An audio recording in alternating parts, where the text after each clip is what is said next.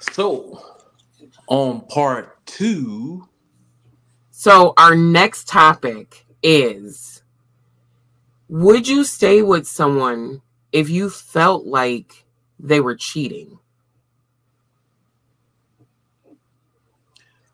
would I feel if I felt let's say for you, baby. If I felt like you were cheating, or let's just go back to in the past when I thought you were. I know for me, with my mindset now, I should have any when I first got a inkling or felt like, well, maybe what if I should have came to you. Hell, I'm gonna say it. I should have been man enough to come to you, sit you down, and we talk. You allow me to say what's on my heart. What's on my mind, like, and to see, to allow you to hear it, to see if you're the woman for me, to allow me to express my feelings and whatnot, where it wasn't gonna be a backlash or anything like that. And even if it was gonna be a backlash, that wouldn't be on me. That would be on you. I Yeah. should have come to you and be like, "Look here, baby. I feel like you might be either talking to someone, seeing someone, or getting your needs met by someone else other than me Getting a little because choked up. yeah, because I'm sitting here, I'm laying here, and I know I got needs, and you're always saying you're working, you're not in the mood, this and that, and hell, it's been 2 weeks, like, you know, I'm highly attracted to you, your mind, body, and soul. Like, for me to sit here and watch you work, and I see your hips, your thighs, your face, your smile, like, it I want to jump you every time. But I call myself respecting you by, okay, you tired, you working a lot, okay, cool. I try to respect that, but it's making me feel like there's someone else. So, is it? Tell me what's going on. That's So, what I should have did. right. So, what would you say to a couple that says, "Oh, well, I know he's cheating, so I'm going to cheat." But we ain't we we cheating, but we not going to have that conversation. We just going to make the assumption. One of them's making the assumption, well, hell, they're, I don't know. Because you gotta ask yourself, okay, how do you know that your significant other is cheating? Do you have absolute positive facts? Not a belief, but facts. Did you pick up the phone and take screenshots? Okay, now that if you have facts like that, not beliefs, not, oh, I'm thinking, I think she's doing it, I think he's doing it, or whatever. Because for me, I was thinking that she was. So basically, it will always be facts over fiction. So if she has facts that he is cheating, stepping out, then look here, come, put your big girl panties on, go to your dude, present the facts, and then tell him or acknowledge him, like, look here, either we gonna be together, stay together, and fix this, or understand that, hey, I'm gonna go ahead and I'm gonna slide out, and I'm gonna go search, I'm gonna go do my thing. Yeah. You'll be surprised. You'll be surprised of the honesty if you start being honest with yourself first and then being honest with your partner and letting them know, hey, I know this about you. I know this is what you're going through. I don't like it because you're being secretive and blase.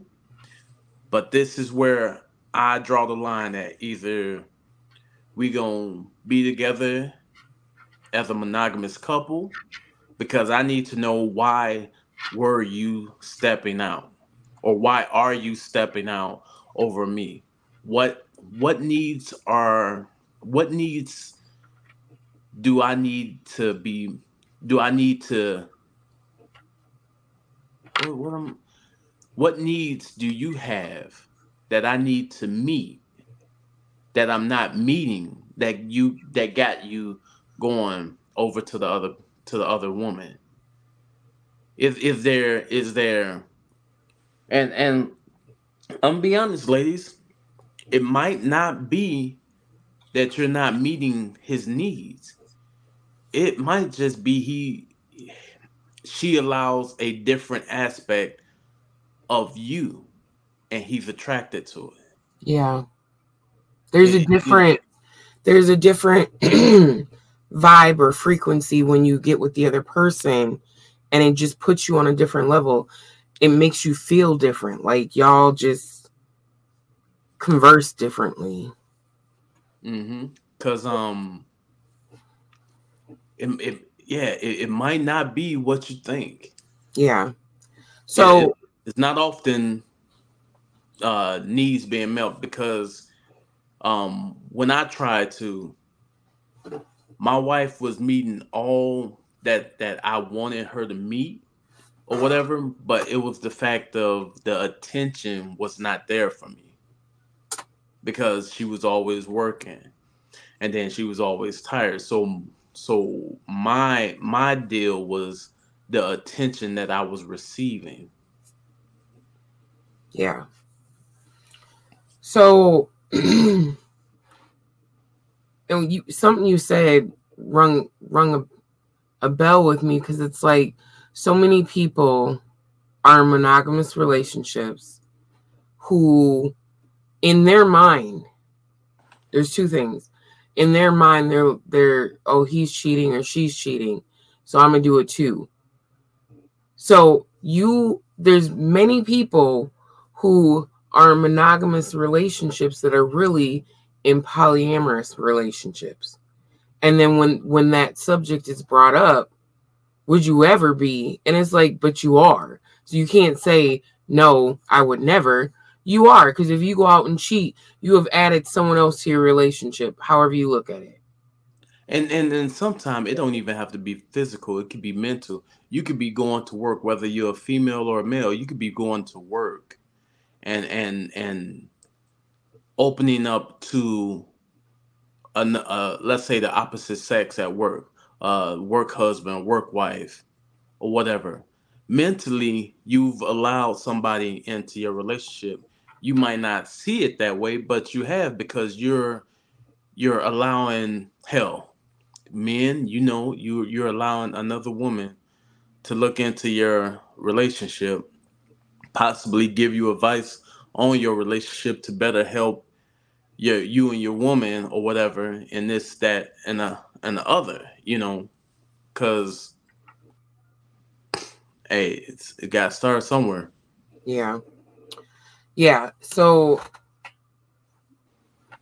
there's all of that. But going back to what when you said you thought you thought I was cheating, people really in their mind, when you think someone's cheating, they may not be cheating, but in your mind, you're convinced that they're cheating.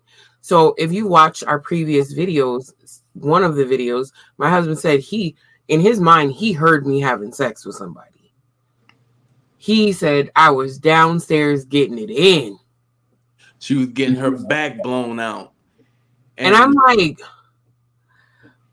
but it For me, was, I'm like, you really think I would be that ballsy to have sex in the house? With our bedroom was literally upstairs, like it was literally like the whole upstairs, almost one side of it.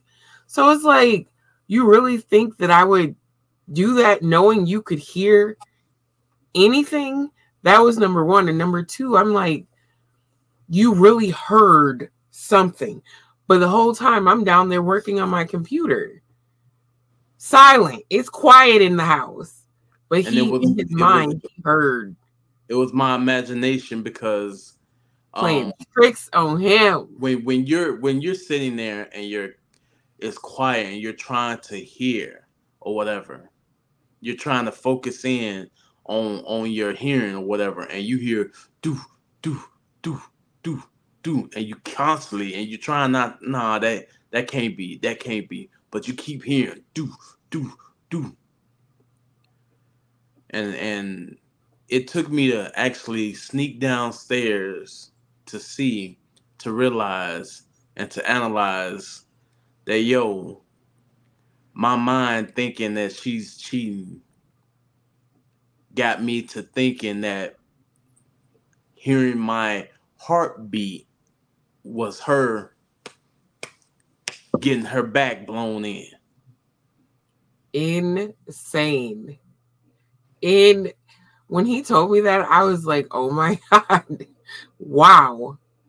You're hearing your own heartbeat, but your Because mind it's quiet. Your mind is connecting all kind of crazy thoughts. insane. So when you're sitting here and like, oh, he cheating, she cheating, your reality may be so misconstrued. Like, you really, like, prime example. Oh, the neighbor might be like, oh, I saw your wife come home, or they may say something, right? Whole time her car broke down, she had to go to the shop, drop the car off at the shop, whatever the case may be, and caught an Uber home. But in your mind, another man then dropped her off because she was off doing whatever with whoever, to the point where she has to show you, no, I legit ordered an Uber and came home. Here's the times. No, you were cheating. So with that being said, don't just allow outside information to dictate your relationship. Either wait till you have cold hard truth, or ask for the cold hard truth. The best thing to do is ask, talk about it. Ain't Yeah. no way for me. For me as a woman, because most women are this way, if they think their man is cheating, we act in some type of way. We feel some type of way. We stalking your TikTok. We stalking your Facebook. Who's hearting this? Who are you responding to? Who is repetitively commenting on your stuff? We looking at everything. Anytime I suspected any female, I was on it. Who is Nicole? Who is this? Who is that? I was on it. She always commenting, and every time I comment, she ain't nowhere on the post. A female gonna be on it.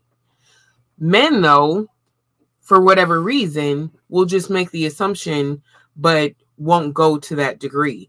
But then for me, I'm like, I value myself too much as of right now. I value myself too much to stay with someone who is going to disrespect me. Now, where we're at right now is we golden. We are gold. Like, I love it. And it's not even that we have got our feet wet. No, you got your feet wet per se. Oh, I didn't get nothing wet. No, you didn't. You didn't. But where we're at, we're not actively. I don't have a boyfriend. He don't have a girlfriend. He don't have a fiance. I don't have a fiance. We're not there. But even when we get there, or even the fact that we have the opportunity to get there, it feels good knowing that, hey, so-and-so said this to me, or I seen so and so say that to you, you know, like, and we can talk about it and it not be this stress. Like, thinking that he was cheating on me or feeling like he was cheating on me to the degree I was all over the internet, 280 something screenshots from all platforms of things he was saying, things he was doing, or whatever. He didn't put me in a group, and my nosy ass and went all the way back, searched his name to anything he was commenting on or posted to see him and some female tagging each other. Tag someone if you think they're cute, or tag someone you want to get down with. I done went all the way back and had an issue about it. Like, and here he go, put me in the group thinking it's a safe zone. You good? No, I'm coming for that. I'm coming for you. So my insecurity would not let me just be okay. But now, look, hey, have fun. Hell, letting your thoughts marinate that he or she is stepping out on you is creating Stress.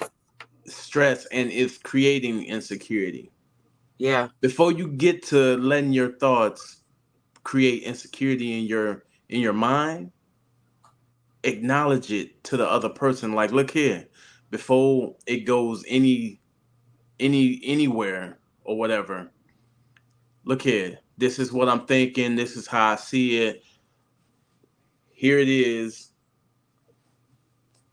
Help me to help you, because right now I'm about to head on that train to Insecureville and all this stuff, you know, and I need to know exactly where I stand with you. Right. And this is vice versa, like, cause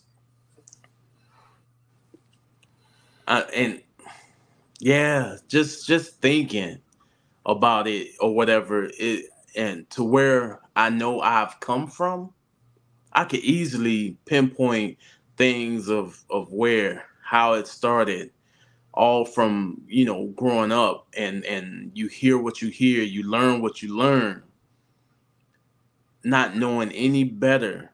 Mm-hmm. But now that you say, hey, you know what, I'm gonna be in control of my life, you start to read books and help self-help books, and you starting to take in accountability of your thoughts, your actions, of you. You start learning who you are. You get to a point where you realize that what you learned come growing up or whatever is basically people around you, even your parents, not being accountable for their own actions and what they're doing. Their own insecurities that you're seeing as a child and being inputted in you. So when you grow up, You're doing the exact same thing. The cycle continues. the cycle continues because it's almost like a programming. Like, It is. It is. the one thing that I took from my childhood is a man who's cheating will accuse you of cheating. That's what I got from my childhood. So Mhm. as an adult, And I was told multiple times. Hell, I was even told when I first got with my baby that women that look that good, you ain't the only one. Pretty ass women got somebody else. And if they don't got somebody else, they know who's next after you. That's what I was told. that's crazy. So we're gonna wrap this up, guys. In the next video, we're checking in. We gonna talk about what we're doing, where we've been, where we're at mentally, because I don't think we've done that in a while. So where are we at? What do our friends and family think about the lifestyle that we're living? And so we gonna put it all out there. a brief update. It's been about a year of solid living this lifestyle. So we gonna reflect on what we've learned so far, where we're at, Yeah. and moving forward. What? Y'all, I didn't, man. I'm letting my beard grow back in. This side higher than this side, man. Ooh, you probably ain't sitting straight. Is your head straight? Don't even if I cock my head like that, it's still. You look fine, baby. Stop it. Look fine to me. You look sexy as hell. So catch us in the next one, guys. Yeah, Be sure. we gonna update y'all. Yeah. And don't So worry, I'm gonna be wearing the same clothes because this is how we do. We put this is it what we in. do around here. So be sure to follow us on Facebook under Jupiter's Love. We're on Instagram, Jupiter's Love 8. We are not on what's it called? What is that one? Not Pinterest. What? Not Pinterest. I know what it is. I just cannot think of it right now. Patreon. We're not on Patreon yet. We just there's no use for it. So catch us on YouTube, Instagram, Facebook. We're posting now, or hell, by the time you see this, our posting schedule has already changed. But we're Wednesdays and Sundays. So be sure to like, follow, subscribe. Please comment. And again, thank you to the ones that are watching our videos. We greatly, greatly, greatly appreciate it. Until next time, do not ground your love. Make it out of this world. All right. And on that note, we will catch you in the next one. Oh, my neck popped. Whoa.